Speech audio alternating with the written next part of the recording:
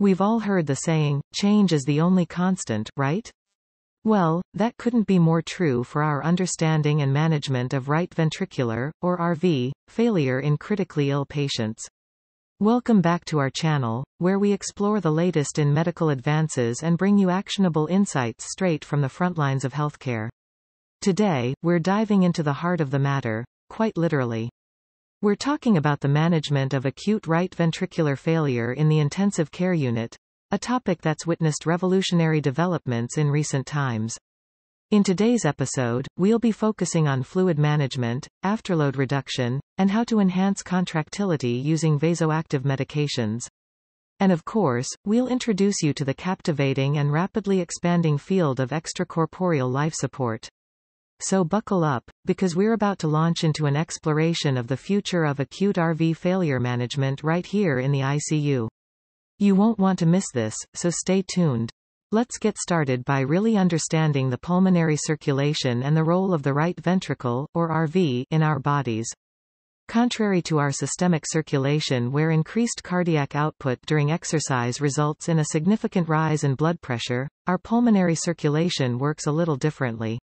It's a low-pressure circuit at rest and during exercise, where arterial pressure increases minimally even with a surge in cardiac output. This stark difference between the two circulations is based on the lungs' ability to recruit partially collapsed or unused vessels as cardiac output increases. The systemic circulation, on the other hand, relies on muscularized arterioles that act as resistors to redistribute blood flow to different organs as needed. What's truly fascinating is the pump behind the pulmonary circulation, the right ventricle or RV, which is significantly different from its counterpart, the left ventricle, or LV. With a thin free wall wrapped around the more muscularized medial wall of the LV, the RV is structurally different. At end diastole, it's only about 2 to 3 mm thick compared to the 8 to 11 mm in the LV. Despite its smaller size, the RV still maintains a greater end diastolic volume and surface area per volume of blood, making it an efficient pump for our bodies. But that's not all. The way these ventricles generate contractile forces also differ. While the LV has a concentric narrowing during systole due to circumferentially oriented myocytes, the RV generates systolic pressures by longitudinal contraction, moving the apex towards the tricuspid valve. This process results in an efficient ejection of RV stroke volume into the proximal pulmonary artery, even during diastole. These structural and functional differences play a significant role in how each ventricle responds to preload and afterload changes. The muscular LV handles abrupt increases in afterload well, but struggles with sudden increases in preload. On the other hand, the more compliant RV can accommodate large increases in right-sided venous return but reacts poorly to acute increases in afterload. Interestingly, because these ventricles share a common septum, abnormalities in the function of one ventricle can adversely affect the function of the other, a phenomenon known as interventricular dependence. As pulmonary vascular resistance increases, the RV struggles to maintain LV filling pressure, leading to a shift of the interventricular septum towards the LV during diastole. In such cases, the LV filling often becomes refractory to intravascular volume expansion. The cornerstone of management of right ventricular, RV, failure in the critically ill involves maintaining or restoring the balance of RV preload, afterload, and contractility. This often requires a multimodal therapeutic approach, starting with the identification and treatment of underlying or precipitating causes of RV failure. Optimize preload. The RV has a more distensible free wall compared to the left ventricle, which allows it to tolerate increases in venous return and maintain stroke volume. However, excessive RV preload can lead to overdistension of the RV and impair cardiac function through a phenomenon known as the Starling mechanism. Next is reducing afterload. As we've discussed, the RV is incredibly sensitive to changes in afterload. So, how can we help? By reducing the pulmonary vascular resistance or PVR. Now, I hear you asking, but how can we reduce the PVR? Well, a variety of methods can be employed. In patients with reversible causes of increased PVR, like pulmonary embolism or acute respiratory distress syndrome, the primary treatment often serves to reduce afterload on the RV. In some cases, specific pulmonary vasodilators, such as inhaled nitric oxide or prostacyclin analogs, can be employed, but care should be taken to monitor for systemic hypotension or worsening ventilation-perfusion mismatch. Next is enhancing contractility. Moving on, let's talk about enhancing contractility. In cases where the RV is failing due to a decrease in contractility, as might be seen in RV infarction or septic cardiomyopathy, the use of inotropes can be beneficial. Dobutamine is frequently the inotrope of choice due to its positive inotropic effects and mild vasodilatory properties. It's important to note, however, that excessive heart rates can shorten diastolic filling time and increase myocardial oxygen demand, potentially worsening RV function. Next is rhythm and rate control.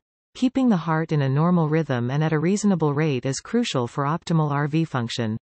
Atrial fibrillation, a common arrhythmia, can be particularly detrimental for the RV as it leads to loss of atrial contribution to RV filling and often results in rapid ventricular rates. Rate control is usually the first step, followed by consideration for rhythm control. Finally, treating the underlying cause. Finally, and perhaps most importantly, treating the underlying cause of the RV failure is a key aspect of management.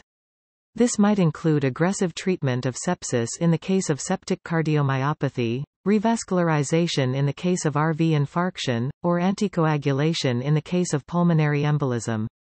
As we move into the approach to managing acute RV failure in critically ill patients, keep in mind that the causes can be broadly categorized into three areas. 1. Excessive preload. 2. Excessive afterload. And 3. Insufficient myocardial contractility. Often, RV failure in the ICU is due to a combination of these factors. Take, for example, a patient with cor pulmonale from emphysema who develops severe pneumonia. The conditions causing chronic RV failure can't be reversed in this scenario. Instead, our management should aim at optimizing RV function while reducing the cause of RV failure. Or consider a patient who experiences a sudden increase in RV afterload due to a massive pulmonary embolism. In this case, the first priority should be relieving the increase in afterload. The role of fluid management is pivotal for the successful management of RV failure. The early stages of critical illnesses often see a rapid drop in intravascular volume due to factors like bleeding, increased vascular permeability, and insensible losses. Sedatives and analgesics can decrease systemic venous circulation vasoconstriction, leading to reduced right-sided return. Likewise, positive pressure ventilation may impede RV preload by increasing intrathoracic pressure and reducing RV transmural filling pressure. When suspecting low intravascular volume, we should initiate volume resuscitation as soon as possible. However, RV preload requirements can vary based on whether afterload is normal or increased. For instance, when RV failure occurs in the setting of normal pulmonary vascular resistance, like in right-sided myocardial infarction, we often need to increase RV end diastolic pressure above normal levels to maintain cardiac output. Conversely, when RV failure arises in the context of increased RV afterload, volume loading can cause displacement of the interventricular septum toward the LV, leading to impaired LV diastolic filling. In this setting, we may need to decrease intravascular volume. The RV has a flatter Starling curve than the LV, which means a significant amount of volume unloading might be necessary before any improvement in RV function is seen. Simultaneously, we must ensure RV preload does not become too low. To help with assessment of right-sided filling pressures and oxygen delivery, we can use a central venous line that provides access to superior vena cava oxygen saturation and central venous pressure. Normal SvO2 is 70 to 80%, and lower values can be suggestive of reduced cardiac output. If RV preload is too high, diuresis or dialysis may reduce central venous pressure and improve cardiac output, as assessed by SvO2 or systemic organ perfusion. Echocardiography can also be useful to evaluate RV dilation and its impact on LV filling. For more detailed assessment, a pulmonary artery catheter may be required. Although its routine use doesn't necessarily improve outcomes in severe sepsis management, serial measurements of hemodynamics may guide clinical decision-making in acute RV failure. Acute RV failure. A fine-tuned balance of afterload should be achieved in order to optimize RV function. This process begins with correcting factors such as hypercapnia, acidemia, and alveolar hypoxia while ensuring adequate ventilation and blood oxygenation. This balance may need to be reassessed when considering the application of various ventilation strategies such as low-volume ventilation, which, although beneficial in certain conditions, may lead to unintended complications in the context of acute RV failure. Pulmonary vasodilators present a promising approach to managing acute RV failure. However, careful selection is crucial due to their systemic vasorelaxant properties that can cause hypotension and worsen gas exchange. Inhaled nitric oxide and prostacyclin derivatives are among the most frequently considered due to their potency, rapid onset of action, and minimal systemic side effects. They can significantly improve RV function by reducing afterload. PDE5 inhibitors also have the potential to enhance RV contractility, especially in patients with chronic pulmonary hypertension. Nonetheless, these should be administered cautiously due to their potential systemic vasodilator effects and relatively long half-life. Endothelin receptor antagonists, riosaguat, and calcium channel blockers are not recommended due to their potential negative effects on the failing RV.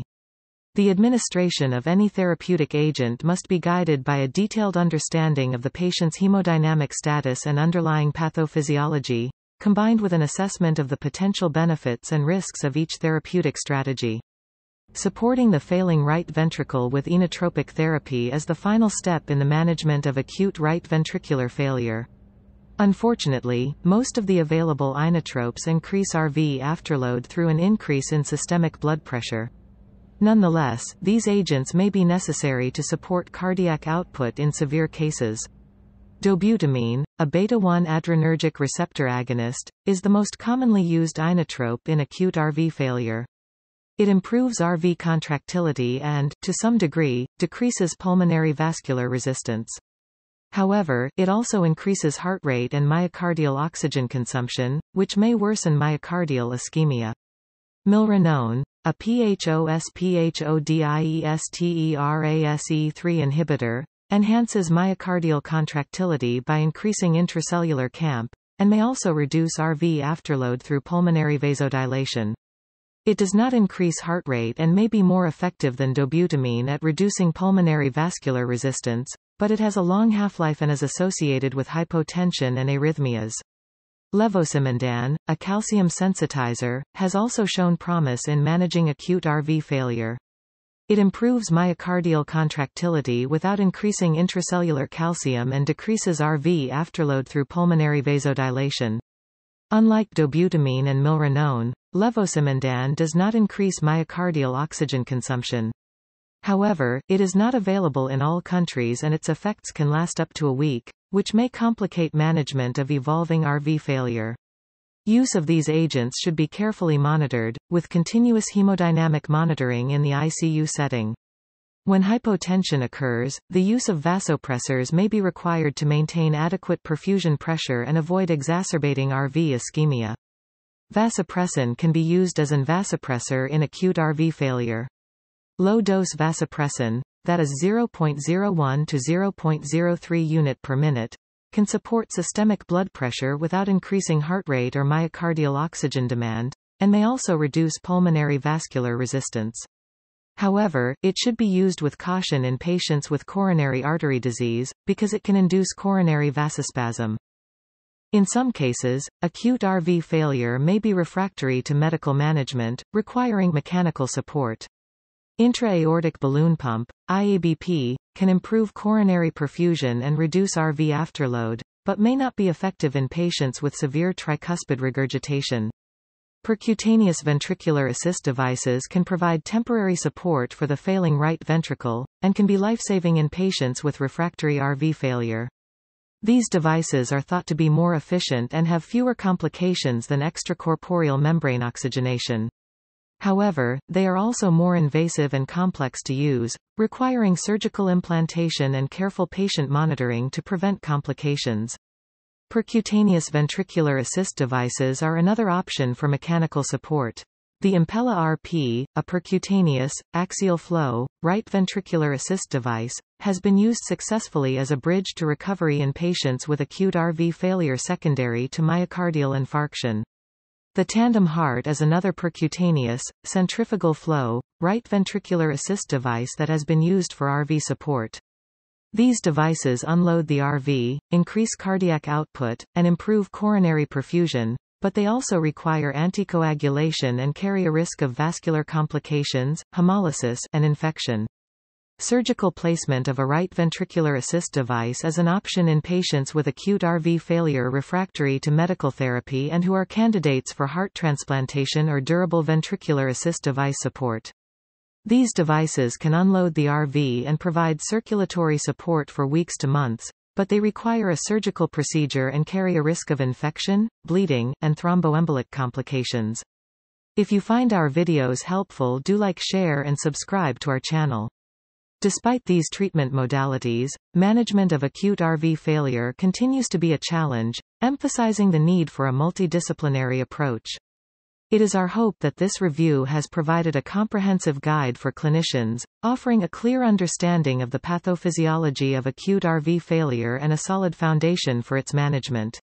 In conclusion, the future of acute RV failure management lies in the balance between immediate aggressive care and long-term strategizing, all aimed towards enhancing patient outcomes and overall quality of life.